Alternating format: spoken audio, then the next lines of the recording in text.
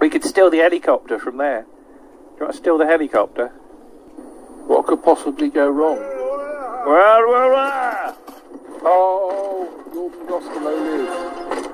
Here I am in my rubber suit. I've lost my disguise. Oh, for I've heaven's lost my sake. disguise. Oh, for God's sake. Get out if you get... Ah, I've been shot down, you silly buffoon. I'm in a rubber ring. God. Look at that weak paddling. What is that? Just touch me. Oh, for God's sake, I've been touched by a man in rubber. Oh, God. Right. Is that you shooting? What are you doing? I've had enough of them. I'm shooting the henches. What? Oh, I'm down. You have to touch me again. For God's sake. Touch me. I'm in a rubber ring. This is the third time I've had to touch you in 2 minutes. Come and stand by me and I'll cover you in my slurp. Right? Okay, ready? Go again. Right, so ready? Used to this. Hey! You quick claw McGraw. Hang on. Hang on. It's swinging about. Hang on. How can it? No, it's only swinging around because you're moving it. Get in the helicopter. I can't get in the helicopter. You're on a roof, and I can't get up on the roof. Hang on. Oh, Bassett, leave me. Leave me, why don't you? Right, can you get Oh, on? God, there's another helicopter. Get closer. That's it. Hold on. Are you on? Right, go. No. Oh. Okay, down the stairs. I'll meet you downstairs. Oh, hang on. No. Ah! Help!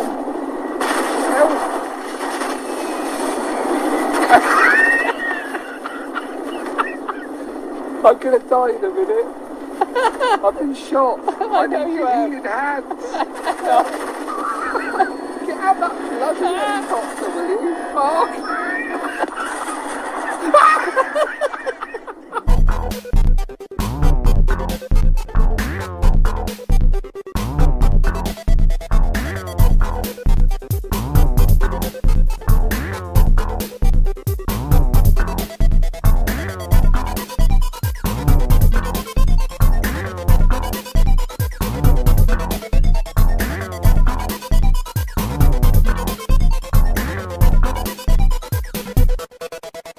Hello and welcome back again to Round the Archives in Conversation. Hello. Hello Lisa. Hello. Hello Martin. Hello. And hello Paul. Hello. Well, glad to have you all back. Now today I'd like the discussion to get all animated, as it were. Now at the start of this episode, and Martin and Paul haven't heard it yet, but I've put on a little clip or so, or a compilation of Warren and me playing Fortnite yesterday, which I came to realise was essentially us making an ad-lib cartoon in a computer game as we run around and all sorts of things go dreadfully bad for us when I can't fly helicopters and things like that, and it ends in the way that Treasure Hunt never did. But somebody won, you mean? Well, we didn't, certainly. I sort of ended up in a tree, but you'll hear the clip. It's kind of weird. This is like you've got a mystery clip. So me and Paul it's a bit like Mr. and Mrs. or whatever. It's like, all the audience at home know the answer, but we don't have a clue. But it's just interesting that the technology of computers now allows you to run around in your own 3D cartoon world, basically. So 45 years ago, I've just been seen the Radio Times listing for that day. So that's 21st of April 1975, and it struck me just how many things were on BBC One that were cartoons. So you had Mary Mungo and Midge, you had Clangers, although they wrongly list it as the Clangers, you had Hong Kong Phooey, and you had Magic Roundabout.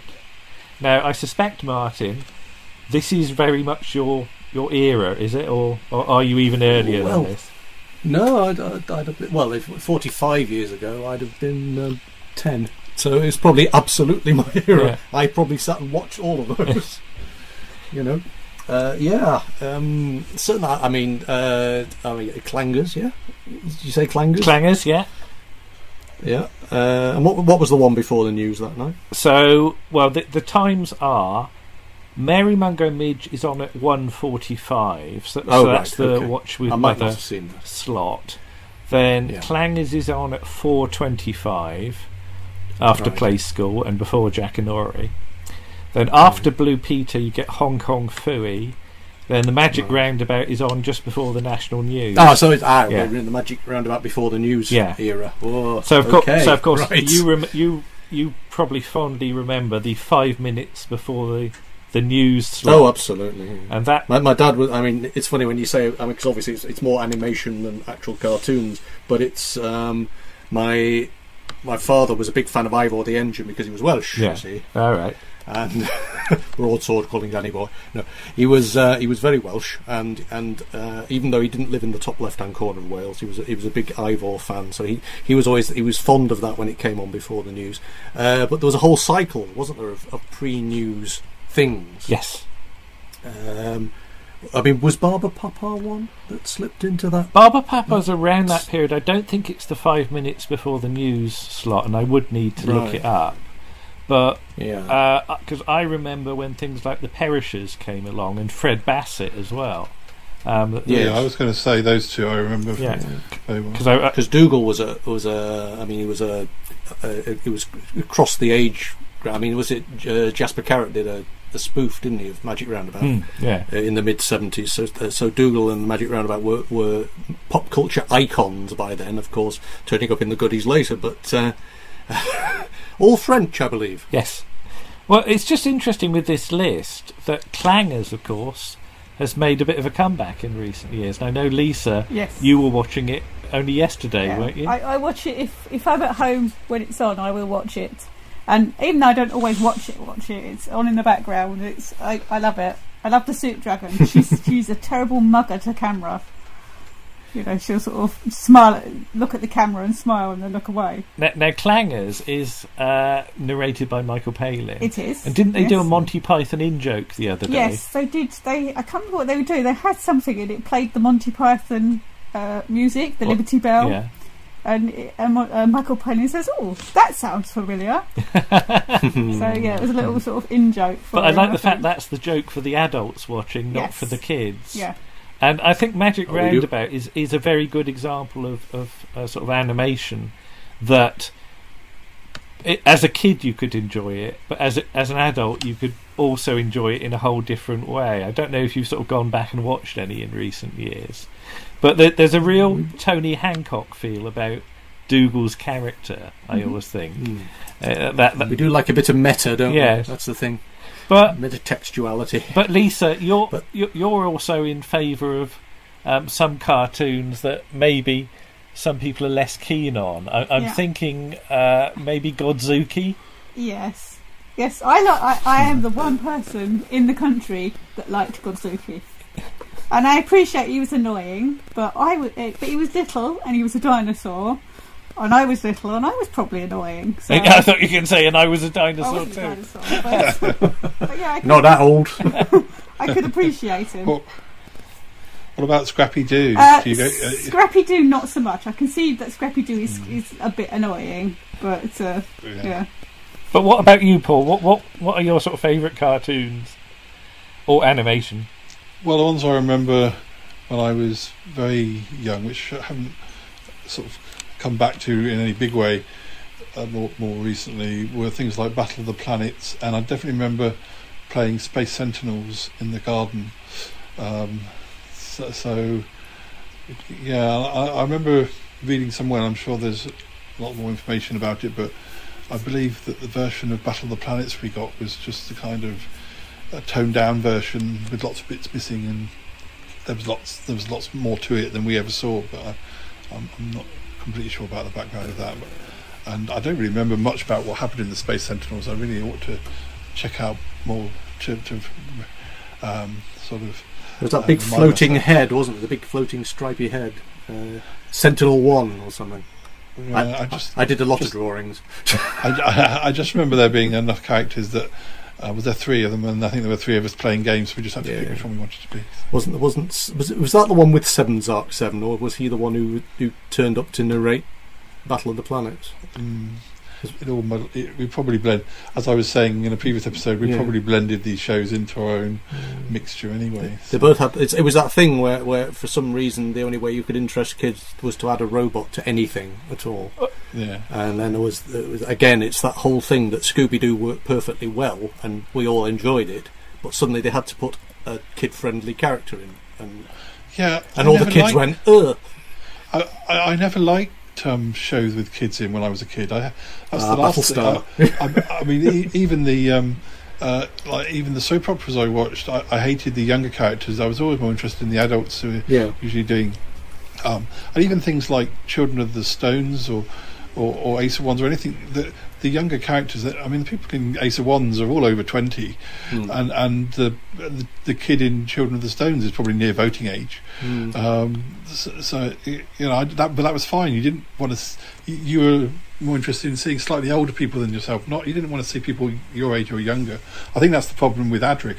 I think a lot of people who were the same age or older than Adric found him annoying, whereas to me he was a few years older than me, so I never had a problem with Adric. I've just looked at the whole boy genius thing, though, isn't it? It seems to be dropped into a lot of those sort of shows, and for some reason, the younger viewers really can't stand other geniuses. Maybe it's something to do with being at school. I've just looked up the characters for Space Sentinel, and I'm really interested now, Paul, because you've got the 3 human characters.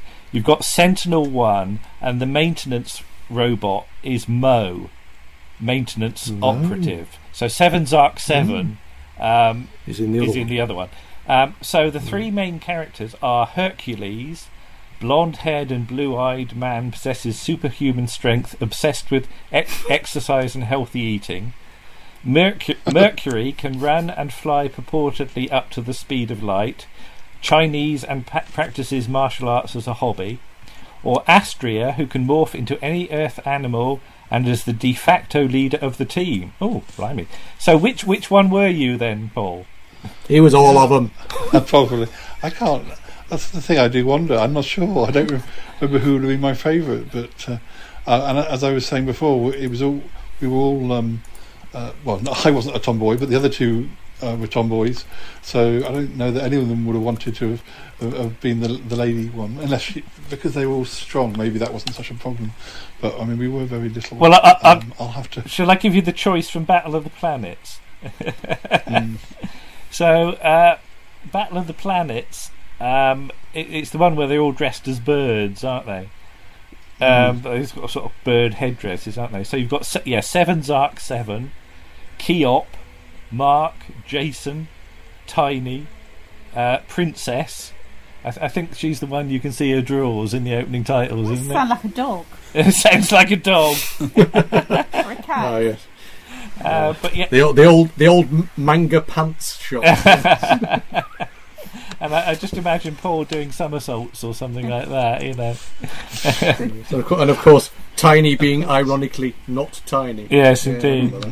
Wasn't Keop the annoying one that didn't speak properly or something? There was a sulky one. There was a very sulky one. Yeah, there was a picture there of them. I've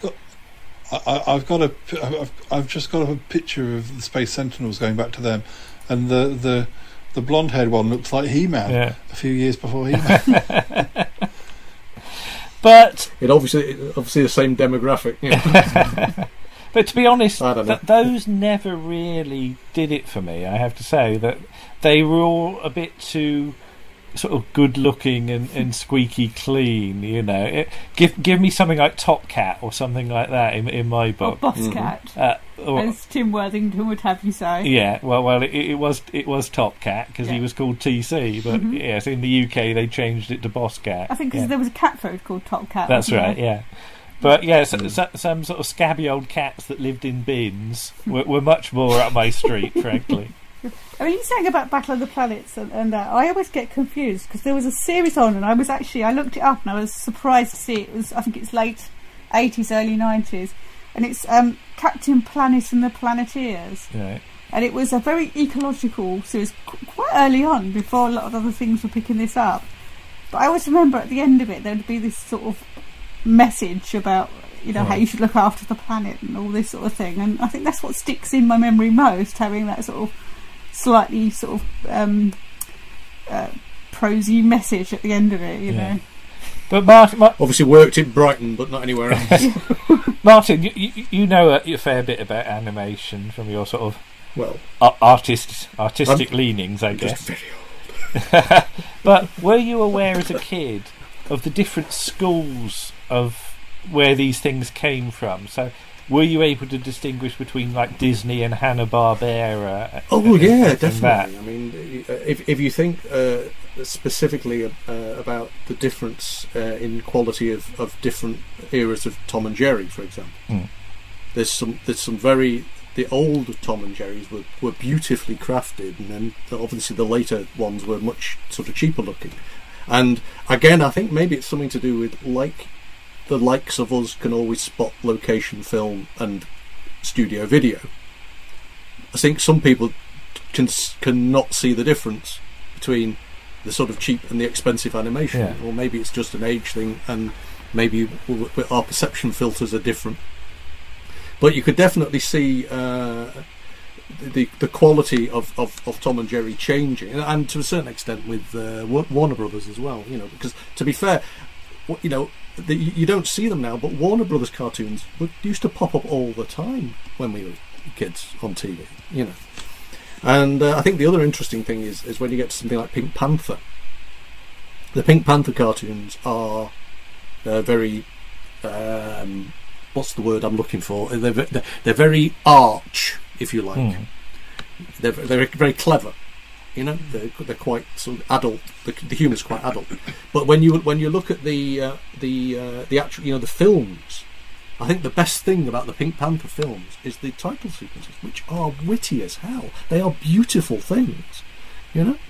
Oh, I've killed everybody. But with that insight, everyone's going gobsmacked. What's he saying? But Paul, do you remember Disney Time being on? So as a special program, because I've just got. Is that the one with? I've got some. Is that the one that Tom Baker did? Well, yes. You see, I've got the listings here for 73 and 75, and John Pertwee presented Disney Time in 73. Tom Baker did it in 75. So I almost got it in my head that if you were Doctor Who, you had to present Disney Time, and I don't think Peter Davison ever did. No, I don't know. No. But obviously we sort of know the Tom Baker links from, I think it's on the, wasn't it on the Terror of the Zygons? I think so, yeah. VHS even, I think at one point. It's certainly on the DVD. But did you regard those sort of things as time filler or what? Because I'm just looking at the listings for John Pertwee.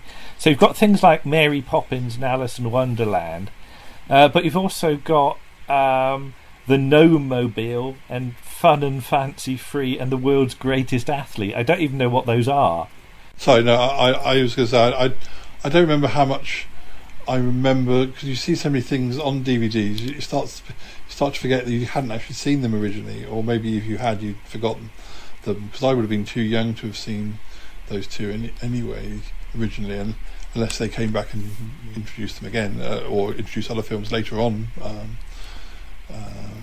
Sorry, Lisa. They were just popular. Sorry, go on. Sorry, I was just going to say, I think the World's Greatest Athlete is one of those live-action Disney films, things like Digby, the biggest dog in the world, kind of thing. But with they were always presented, weren't they, by whoever was a popular children's entertainer at the time. So you probably got Little and Large probably did one, possibly a goodie or two. They were, and they are basically clip shows when all said and done. Yeah. But obviously it's sponsored by Disney. But we also had The Wonderful World of Disney as that Saturday night programme as well, which used to be on sometimes in that sort of early evening slot in the summer. So there was a lot of Disney there, and there was probably a lot of deals done, But equally, the same sort of clips would turn up on Screen Test. Oh, that's true, yeah. And you would get sort of, might get a new Children's Film Foundation film that would turn up on Screen Test that we'd never heard of and we never knew where you could go and see it, but they were made. But then, also you would get a sequence from Mary Poppins. You know, the animated sequence from Mary Poppins or something would turn up in that, and there would. So I think it's almost like there was some sort of deal that they could have these clips for half a dozen different shows. You know. I mean, I rarely went to the cinema anyway. I think I went to see The Jungle Book in the cinema, but in terms of your classic Disney stuff, all of that I'd see through television. You know, a lot later. I don't know about anybody else, but I got taken to see The Jungle Book when I was very young, about 3 or 4. I don't actually remember it, but I know that my sister and a then partner, might be her husband, took me to see it. So I'm terrible, really. I was taken to see Fantasia, and I think I was very bored. and I mean, I love Fantasia now, but then I was like, Yeah, I feel like I might have seen a very few, but like you say, Andrew, I didn't get taken to the cinema that much.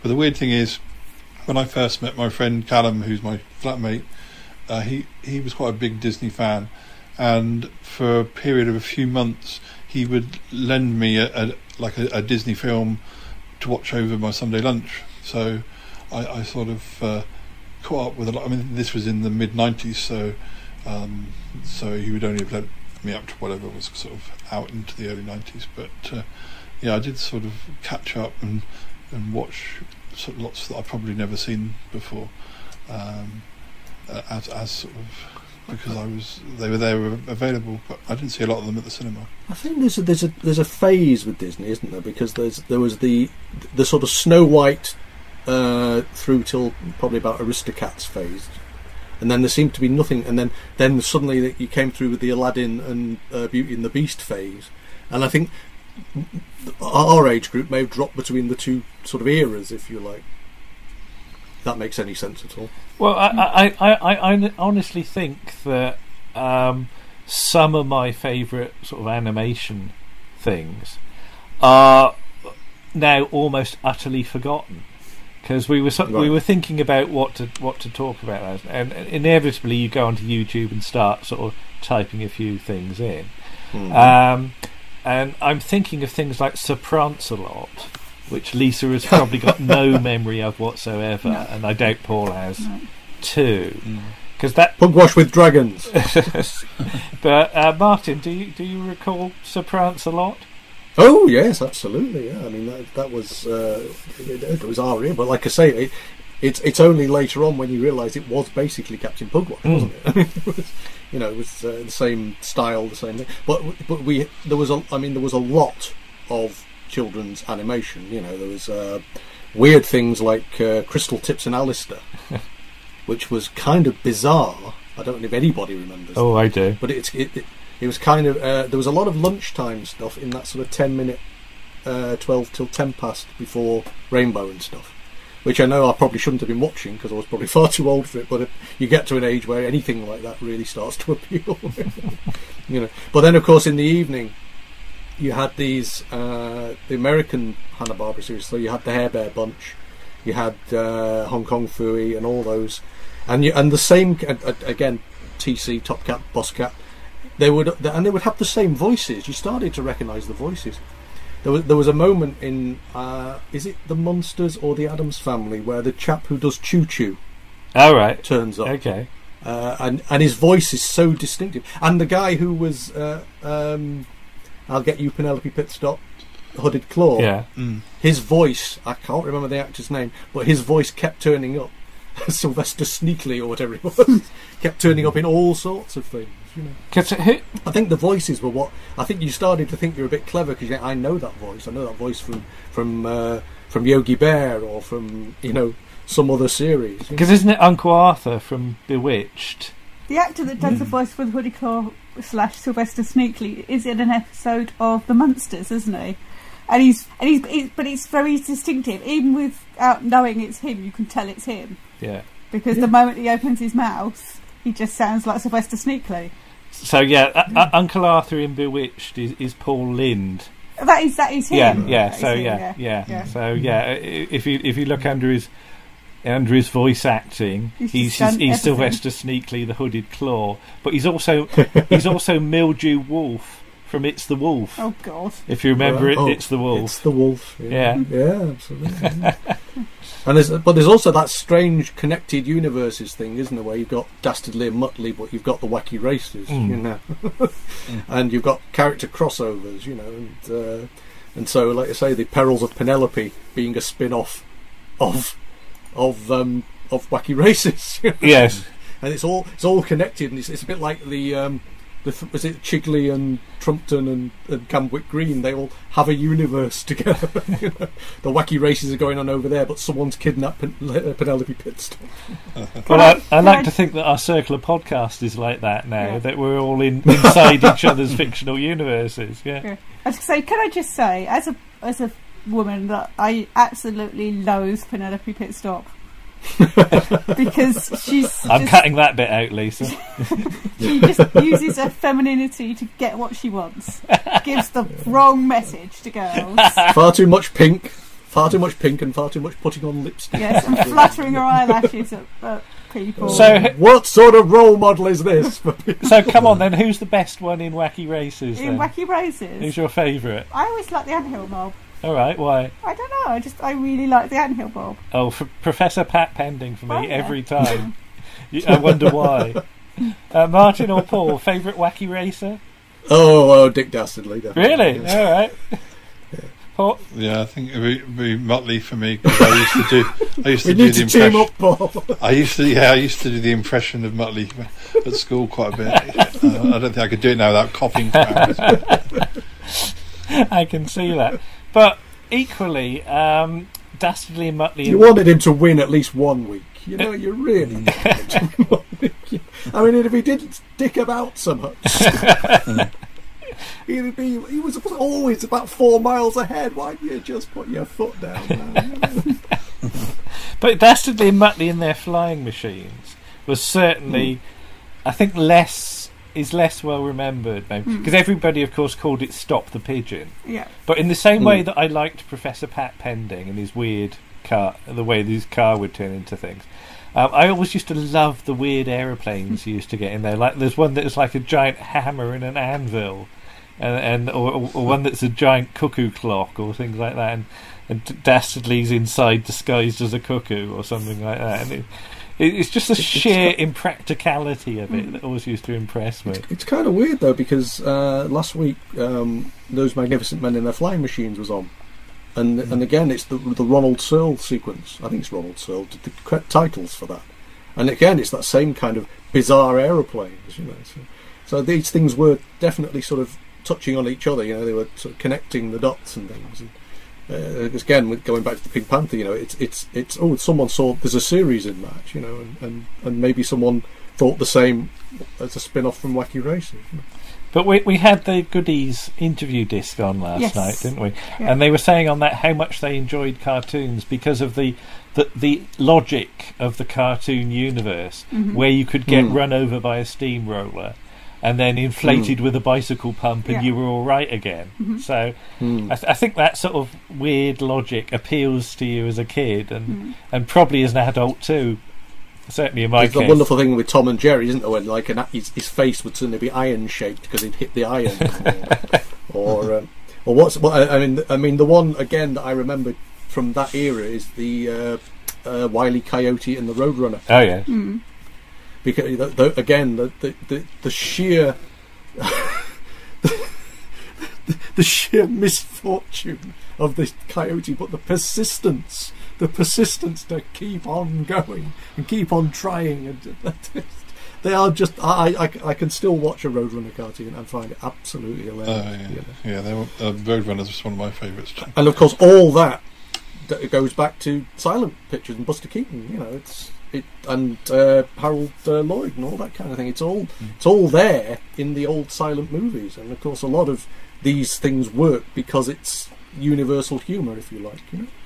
I think it's true that if you could buy more stuff that said Acme on it, I just generally I'd buy it. You know, like an Acme toaster or something like that. I'd really like that. Not just an Acme bomb. You know, a big thing. Put it next to all your grot stuff. Well, yeah, absolutely. Yeah. So I always, when I watched Sylvester in Tweety Pie, I was always on Sylvester's side. Tweety Pie's got to be one of the most annoying characters ever invented. Eat the bird. Just eat the bird. Yeah, it's just like, yeah, just. And what was it all? Pepe Le Pew, who used to occasionally get mistaken for a cat because of black paint. Yes. Yeah. There was an also, wasn't there, with Yogi Bear? You remember Yogi Bear? And there was a kind of circle of characters like Quick Draw McGraw and Snagglepuss that all sort of existed in this universe, and I think they were better known in America. But they'd do these like Yogi's gang, and we didn't know who any of them were. Mm-hmm. So Snagglepuss would like just be an irritatingly slightly fey sort of pink cat in a bow tie, really, you know, and we never really knew where he came from. But presumably that character had been, you know, quite well known in other things. Either that, or I just never heard of him before, you know. Well, certainly, I probably never even knew the Harlem Globetrotters were real, you know, because they just turned up Scooby-Doo characters. Well, exactly. I mean, let's move on to Scooby-Doo, shall we? I remember saying once to Nick, when an episode of Scooby-Doo came on the telly, I went, "Oh, that's a season 2 one," because I could tell from the title sequence because the ghosts were different. You know, it shows my sort of my level of attention to that.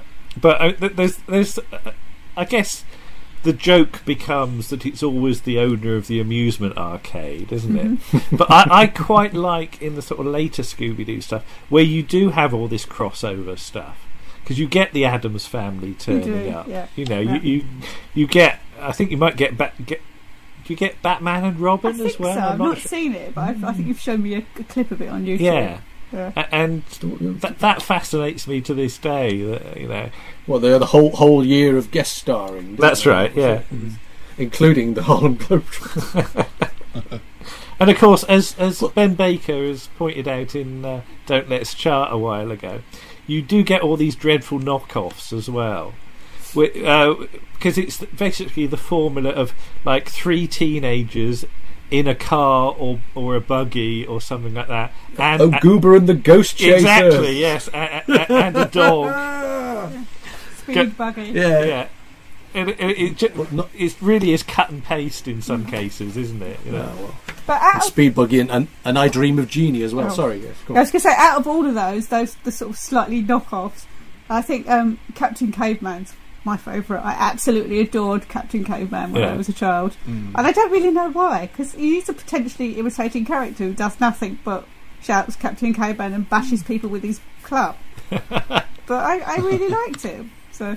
And also, when I was a sort of in the early 80s, this is sort of going off to say, I think the first time I ever saw Laurel and Hardy was in the Laurel and Hardy cartoon. I don't think I'd ever seen any of the films, but I knew them from the cartoon, which is.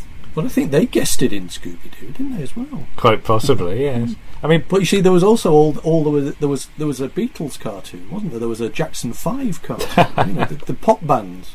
They did cartoons based on them as well. Yeah, it's all. I know it's all marketing, really, but it's fascinating that you could actually have cartoons based around pop bands, and they didn't do one for the Monkees. But Paul, I know you when we were sort of deciding. You mentioned Captain Caveman as well. Is he a particular favourite of yours? Or?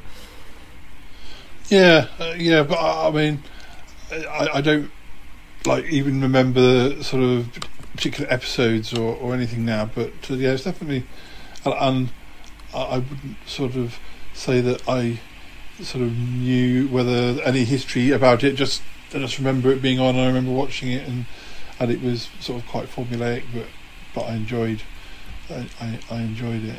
Wasn't he like half of the Slag brothers? Were they the Slag brothers? I think they were just genetically related. I don't think they were genetically.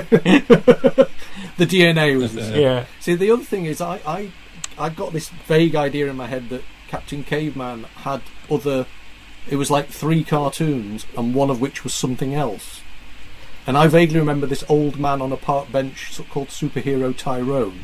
Oh, is and I think that was a spin-off from Rowan and Martin's Laughing. Yes, I was going to say and that. I vaguely I associate it with Captain Caveman for some reason. Oh. I may be completely wrong about that. I usually am.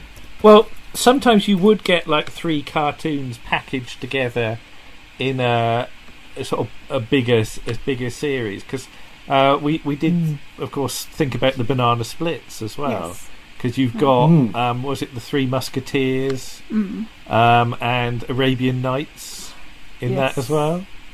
Yeah. One of those people who shrank down to. There was a family that had a car and he shrank down to miniature size. Oh God, that was on the Banana Splits as well. Oh, I'm not sure, but I can't remember what it was called. I cannot remember what it was called, but I just had this image in my head.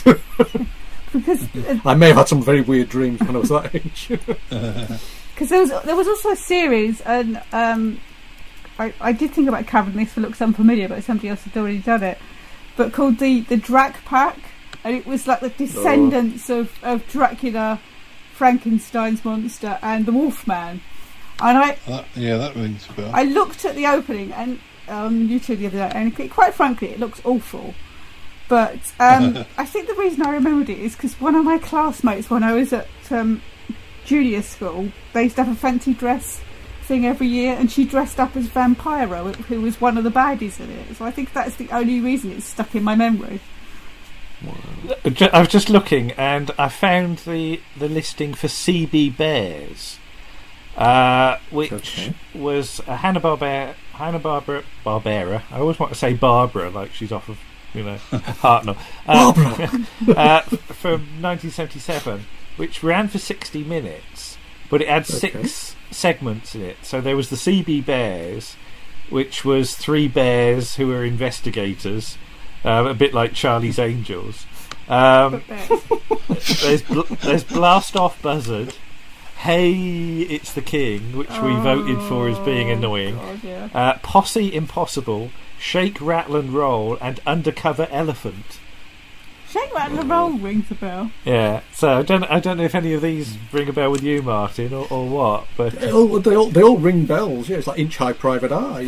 It's they all seem to run for their 13 weeks and then disappear, and you'd sort of think, why is it not on this week? And you'd never see it again. That was the thing I remember most about them. They didn't really cycle around. I mean, a lot of these things in American television would have filled the entire morning, wouldn't they? But we got them on the BBC in the evening, and we got them until they ran out, and then they put another one on. And this is why we actually got Speed Buggy and Inch High and all this kind of thing. And it's kind of fascinating, really, because any time, was it Hey It's the King? Yeah. Is that what it was called? Yeah. Any time a show was successful, so presumably that was Happy Days. Yes, absolutely. They would do a sort of cartoon version of it. He's a cool character with a haircut. Let's make him a king. I was just going to say that Shake, Rattle and Roll were 3 ghosts who run the Haunted Inn, a hotel for ghosts and other supernatural creatures, as they tend to their needs. And they have Hotel Transylvania has been very popular, hasn't it? And they have workplace hijinks. And there's their ghost exterminator nemesis, Sidney Merciless. So there you go. Okay. I wonder. Yeah, that sounds like some of the plot lines I've done on the Shall Life podcast, where I've had Yeti Uncle John doing ghost tours for ghosts and showing. I'm sure if I'd have been, they would have made that into a series back then. They didn't seem. Most of the ideas seemed to be ones you could write on the back of a postcard, which is usually somewhere some of the best ideas come from. Actually, I suspect that explains Ludwig, doesn't it? Was it an egg, wasn't it? It was a musical egg, sort of mechanical egg. That's right. Yeah, I mean, there's almost no explanation for Ludwig, but. I mean, yes, Martin, you mentioned Ludwig. Let's talk about some of the really weird stuff we used to get, mostly from Czechoslovakia for some reason. Well, is it Alexei Sayle goes on about Czechoslovakian cartoons in Stuff at some point about someone being chased by blocks of concrete. You occasionally used to get these things quite late on Channel 4, didn't you? Sort of Polish cartoons and what have you. It's bizarre. Because I do remember the mole. I don't know whether you do, Martin. And I couldn't tell you a damn thing about whatever happened in the mole each week. Basically, his hole would appear, and I have the feeling it was very silent. It was one of there's quite a lot of silent cartoons. They had music but no actual dialogue. There was quite a long sort of tradition, if you like, of that kind of animation. And yes, it's probably mostly Czechoslovakian, but international. Yes, that's the point. Yeah, oh yeah. But I was going through my old folders and stuff a few weeks ago, and I found a drawing that I'd done based on something called Aubrey. And Aubrey was a kind of simple character in much in the same way as Henry's cat, but bright orange and egg-shaped. And this cartoon must have appealed to me because I went off and drew Aubrey. I thought, this is great, in one of my sketchbooks. And I don't imagine anybody has a clue what Aubrey was. But you've also, in that same vein, is you've got the much simpler cartoon. I mean, you think about Mr. Ben. I mean, Mr. Ben, you can have the same image on screen for 20 seconds. Or it feels that way sometimes. I know Mr. Ben's very popular, but there's not much actual animation to it. And there was the very same thing that Henry's cat. Henry's cat was very inanimate in its animation, and of course you got Rhubarb and Custard. Indeed, who were much more. But it was all done. It's Bob Godfrey, wasn't it, with scribble markers, and these things were fabulous. But lasted 5-10 minutes, and yet in many ways very simple to produce. But it's all about the storytelling, and that's really what animation is, isn't it? It's about the storytelling. I was going to say, Martin, you've recently drawn us as Noah and Nellie as well. And again, same kind of thing. I was very pleased with that because again, it's a show I remember, and Lisa, you're probably sort of just a bit too young to. Yeah. But yeah, again, in the sort of Sir Prancelot vein, it was on for a few years and then utterly disappears. Whereas other stuff has a much longer sell-by date, doesn't it? Paul, I'd like to ask you about working with puppets. Because you more than any of us here, you've worked with puppets. And why did you make that decision, first of all? Well, this goes back to when I was doing Sutton Park, and I think I used to go into sort of pound shops to find cheap things that I could use to work into the story. And I can't remember the first time I sort of stumbled upon these puppets, but they were really, for how cheap they were pretty well made, and some still exist to this day. But I think once I realised I could use them in the show, it gave me characters to interact with because sometimes there was a period around I was at university when I first started using them on the show, but and then I was sort of like for a few months I still like living by myself and not really in a situation where I had other actors except for at weekends. So it really made me think, well, I can do stories involving myself but also involving the puppets, and then if other actors were around, they soon learned to interact with them as if, I think I pretty much said, imagine it's the Muppets. The guests on the Muppets the human guests on the Muppets don't kind of go, well, that's just a guy with a sock puppet on his hand or something, or whatever. That would spoil it. So I think because we all grew up with the Muppets and things like that, we knew to interact with them as if they were real, although that wasn't always the case. My brother did like to take the heads off some of the puppets during scenes, and then you'd have a little finger wiggling around till the head was returned. Oh, so we right. didn't mind playing around with being extra silly with them. I've just got this visions of these handless, all your friends having no hands. But yeah, they became very good sort of extra characters, and there were loads of episodes where it was as much about the puppet characters you know, they. But when you got these puppets, did they soon evolve their own characters, or did you have a character in mind and then you chose a puppet for it, which was sort of leading the character of the piece? I guess. I mean, mostly I had to do the voices, so it was kind of what I think. I guess it was. Sometimes it was the character looks like this. He would have this voice. I think it was sort of. Yeah, it's been a long. Yeah, because I'm thinking of somebody like I'm thinking of somebody like Little J, and I worked a lot with Little J, and I found your ability to jump from your personality to Little J's within a scene really clever, and he was a very clearly defined character. But how did he evolve almost straight away? I don't remember his early sort of first appearance. Was he there on the screen instantly, or? Yeah, I mean because these episodes have been digitized and it's such a long time. When I'm watching it now, it's almost new to me as far as, you know, the how the characters were slowly, so they didn't all appear on one day. I think I can't remember. I probably bought 2 or 3 and thought, oh well, this is working, and then went back to that. I pretty much went back to the shop where I bought the puppets and bought more and more of them to add to and then there were at least some of them where I had 2, like Cromitty, who's sort of slightly mad scientist type character. I had 2 Cromitties. I had 2 Little J's, and I also had this kind of weird Little J that looked like he was evil. So that made me think, oh, okay, so I can do a plot line where Little J drinks a potion, becomes like an evil version.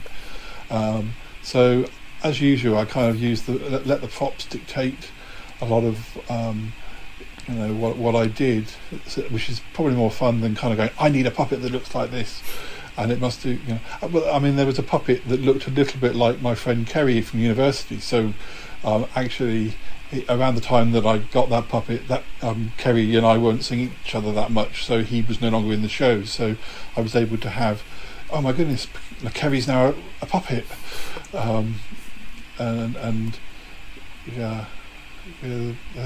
I think I worked quite a lot of mythology as I went along, which most of it I've forgotten and is all new to me.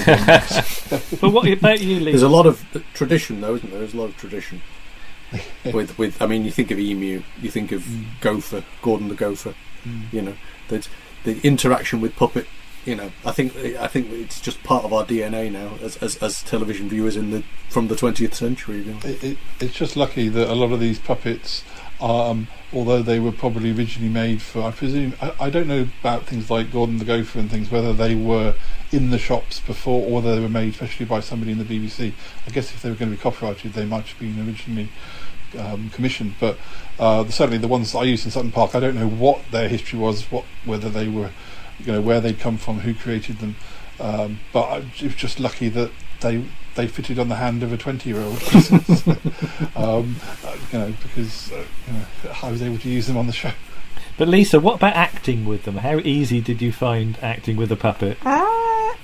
Not too difficult, as far as I remember. The thing that most vividly sticks in my mind, it wasn't a puppet, but is being chased around the maze at Crystal Palace Park by an axe on a piece of string, and seeing the faces of the people coming the other way, wondering what on earth was going on. as we sort of... Well, a lot of the stuff we did with our friend Lee was very based on cartoon or good easy type things, because he'd make props, like he'd make like a ticking time bomb with a paper mache painted, you know, like it was a bomb with a sparkler as a fuse, and so that sort of thing was very influenced by what you'd seen in cartoons or sort of silent movies or whatever. But Martin, you briefly animated us for Christmas Day, didn't you?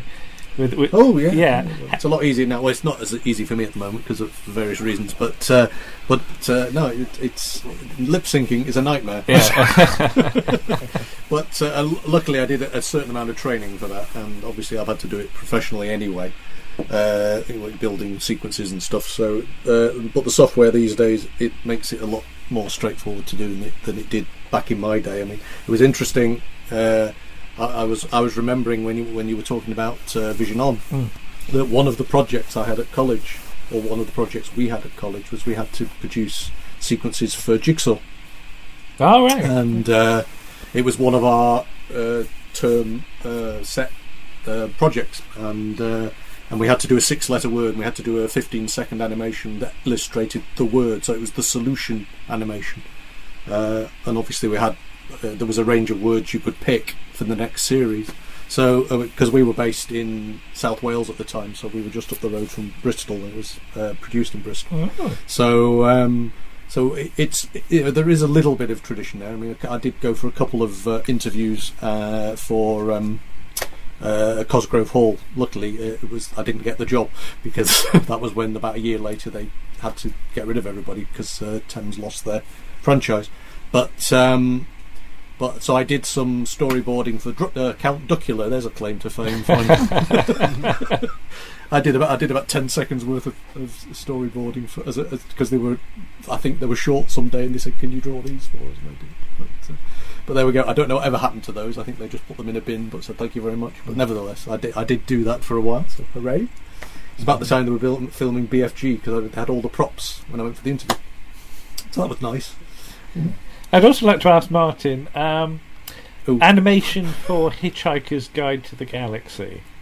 Cells. Yes. Now, I think that stands up superbly even today. I don't know about you, but what do you think of that? The beautiful thing I think about it is that when you look at the animated graphics for Hitchhiker, it doesn't talk down. I mean, it's all timed to the dialogue, which is again is quite marvellous, because it's basically somebody sliding a blue gel across to make it a pink gel or whatever, and it's all timed absolutely to the dialogue. So it must have taken ages to do, but it's the fact that there's other things going on. I mean, that's now again that's become more common, because in the modern era, people freeze frame, and so they used to put things on screens on Star Trek and stuff, and that people would, if they freeze framed, they could see it. But back then, there's a lot of information coming at you, and little witty sort of drawings in the corner, and all done with cells and rostrum cameras. You know, it's astonishing, really, when you think about it. But actually, I think because it was shot on film like that, it probably holds up. There was an old theory that they used to say that. And it never actually came to true, because later on they did reshoot the effects, but they used to say in the early days of Star Trek The Next Generation that actually on a big screen the old special effects would look better than the new ones, because the new ones were shot for video, but the old ones were shot on film, and they would blow up to cinema size, so they would still hold up, but of course now they've replaced them all anyway, so maybe that theory doesn't hold water. But yeah, there's something beautiful about the Hitchhiker idea, because obviously now it's become what we have in our pockets. It's what that kind of thinking is what actually became a lot of the way the web was presented. But it's actually beautifully laid out. You know? I mean, the one that sticks in the mind is the Babelfish sequence, because it's just a gorgeously witty piece of animation, you know, and very simple frame. You know, when the fish turns, that's only probably 3 or 4 frames, but you know, exquisite. But Paul, in terms of more modern stuff, were you particularly into The Simpsons, King of the Hill, Beavis and Butthead, or South Park? And I think I know which one you're probably going to pick, but probably South Park. Although Simpsons, I definitely did like. South Park, I definitely sort of followed for quite a few years, but I'm sure this is the case with The Simpsons. But I liked. There were some really daft episodes of South Park, because South Park's known for like being perhaps more gross out or being more offensive, but there were some just daft episodes which I think you could have shown to anyone. I think there were different types of episodes. Like there was one with one of the early ones with the goldfish, the killer goldfish, and one with Barbara Streisand being a robot or something like that, and there was just sort of really ridiculous. Oh, and there was the man who was in a coma, and he remembered the internet when it was, at the time. This, I don't know when this came out, but there was, it was. Rather than waking him up as a caveman or something, he'd been woken up from the late 90s when the internet was very slow. But they all acted like they couldn't understand him. like, what's he saying? Like he was a caveman. And I just and it was just so deadpan, and I really like deadpan humour. And so yeah, those are the episodes I tend to remember. It's just I haven't sort of continued. I think after about 10 years. Yeah, a bit like The Simpsons, it was just too much to follow. And also sometimes the UK would get a bit of a delay on what was coming out, or you had to watch on a certain channel, and because South Park used to be on Channel 4, and so you knew where it was. But yeah, I sort of did chase them a bit when you had to wait for them to come out on DVD as the only way of seeing them. But we have got quite a few South Park soft toy characters upstairs, yes. haven't we? Yeah, we've got an Angel Kenny. You went through a period of sort of collecting them, didn't you? Yeah. Or did I go through a period of buying them for you? I can't remember. I probably asked you to buy them for me, but yeah. I've definitely got an Angel Kenny. I think I saw the movie about 3 times at the cinema. I kept taking people to say, "You've got to come and see it. You've got to come and see it." 'Cause I wanted to see it again.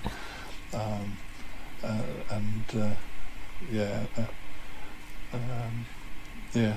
The strength is always in the writing for those, though, isn't it? I mean, that's the thing. I mean, I remember one about F-111s. I can't actually remember anything else about that South Park episode, but I just remember thinking that's one I would want to show people, and then probably forgot all about it and never recorded it, this kind of thing. But because I wasn't exposed to this stuff, because I didn't have Sky, so my Simpsons has always been Channel 4 Simpsons. So I'm probably about 14 years behind everybody else. Yeah. But there's it just shows the strength of just having strong ideas, strong characters, and most animation. I mean, even if you go back to Bagpuss and small films, they are really strong ideas, simply filmed, and it fascinates me also that the spin-off animation series they've made for things like Planet of the Apes or Star Trek is actually thought of quite highly by their fan groups to a certain extent, because they still had very strong script writers. They weren't just sort of knocking out some Saturday morning filler. They were actually using script writers from the series or the original, in the Planet of the Apes case, the original book sources, to actually create something quite cerebral in their own little way. I mean, there was loose talk in the sort of early 90s about doing a Sylvester McCoy Doctor Who animated series. Now, I just wonder if you think that would have been a good time to try that. I don't know. It's interesting. My thing that I would really, really, really pay absolute good money to see, or I wish they could get a budget, is to take the Jago and Lightfoot series from Big Finish and do that in the style of Tim Burton, and get the characters designed in a Tim Burton way and do the whole sort of Jago and Lightfoot series in a Tim Burton style. I would love to see that. I think that would be absolutely that would just be beautiful. I remember being very excited about Scream of the Shauko, even though it came out almost as the new series was being announced. But I think I was still excited because it seemed like a step closer to real. Because as good as the audios can be, the Big Finish and stuff, it's not visual as far as it being on the TV screen, and that was one of the first things since the TV movie that was new, that was visual. It didn't matter that it was animation. In fact, that kind of made it cool, and even though it was quite basic animation. But good. That's the thing. Good animation costs a fortune. This is why whenever they do one of the I know you were talking about faceless ones on one of our conversations. You sort of feel you've got to buy 2 copies to give them a budget. Because what's coming up next? Is it Fury from the Deep? Fury from the Deep is I have it on pre-order. There's no actual date for when it's coming out yet. So it is coming out. Just not do we know sure anything beyond that? I don't think we do we? No. I would. They did that. Sorry, they did that trial animation for Wheel in Space as an extra on one of the. So one would presume that was for a reason, but I don't know. Maybe it was just a little test. Yeah. Are we thinking? I mean, I know it's a bit of an aside, this, but the Blu-ray sets are always called the complete season, this, that, and t'other. Is this? Do you think so that at some point they can call it the complete season 1? They'll have to do Marco Polo, otherwise the complete what's left of season 1 doesn't quite sell in the same way. Or do you think this is now the only way they think it's ever, those 97, 96, whatever it is, episodes is ever going to turn up? Well, when you start to think about it, season 2 only needs 2 episodes animated, doesn't it? For the Crusade, and we're quite close to that with some other seasons now when you do the sums. So when you've got big chunks of 6-parters being released, that soon starts to make a dent in it, doesn't it? So in a few years' time, I reckon you will have the complete everything, won't you? Although those early seasons are far longer than the pre-1970 seasons, so whether would they be released in one box or would they be released in 2 parts? Or it'd be interesting to know what the plan is, really. I don't know.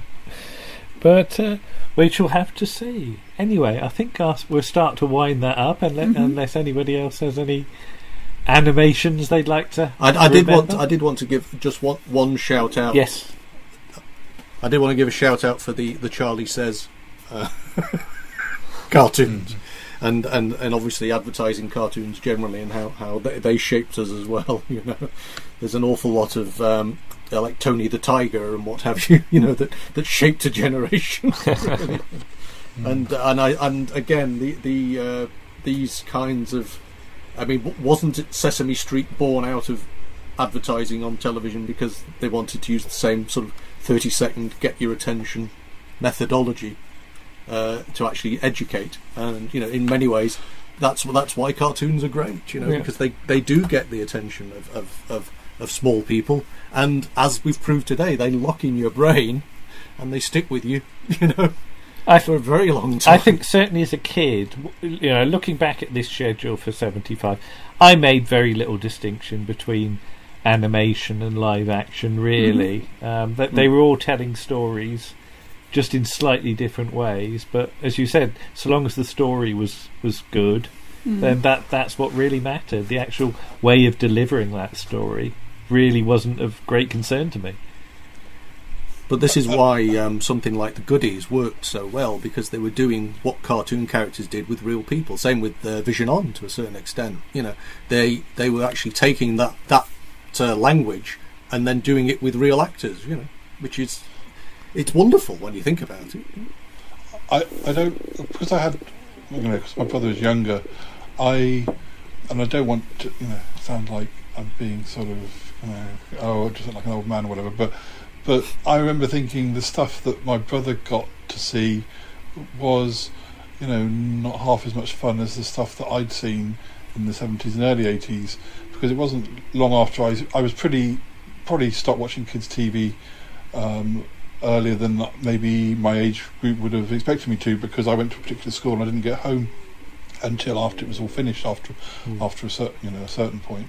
But my brother grew up on things like Thundercats, and I know there are a lot of people in their mid-30s who are still very keen on Thundercats. I mean, Thundercats was probably one of the more experimental, interesting ones of that period, but it did start to sort of some of the stuff that was sort of like, Thomas the Tank Engine and Postman Pat and those sorts of animation, that they were probably aimed at a really young audience. So I definitely remember my brother watched them.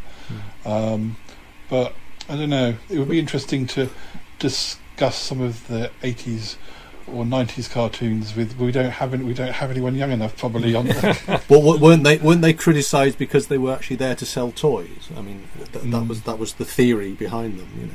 I mean, I really didn't like things like He-Man, things like that, and what little I saw of those ones.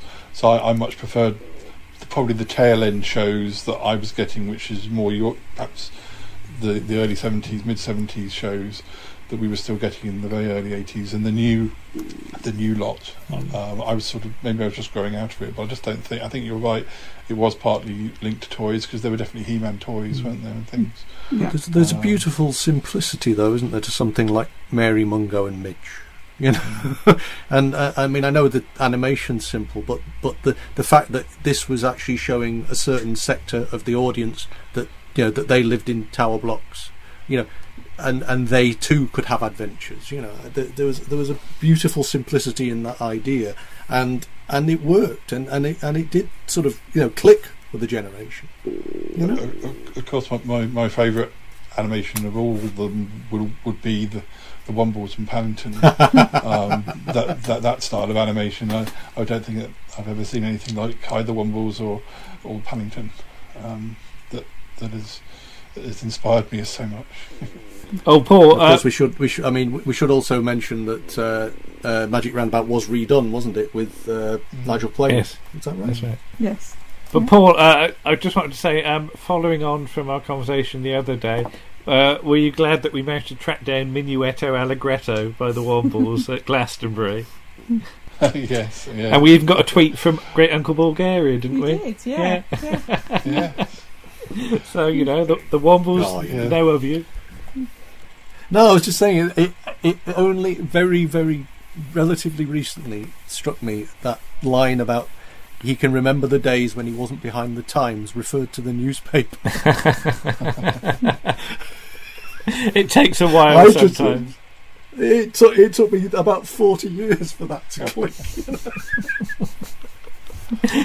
Okay, well. Anyway, on that bombshell. Yes, Sorry. I'd like to thank you all for joining me today. We can do some more animation natter if you want, because I'm sure there's more. So I'd like to thank Lisa. I'd like to thank Martin. And I'd like to thank Paul for joining us in conversation. And we'll be back again soon. Bye-bye. Bye. Bye-bye. Take care. Bye-bye. Bye-bye.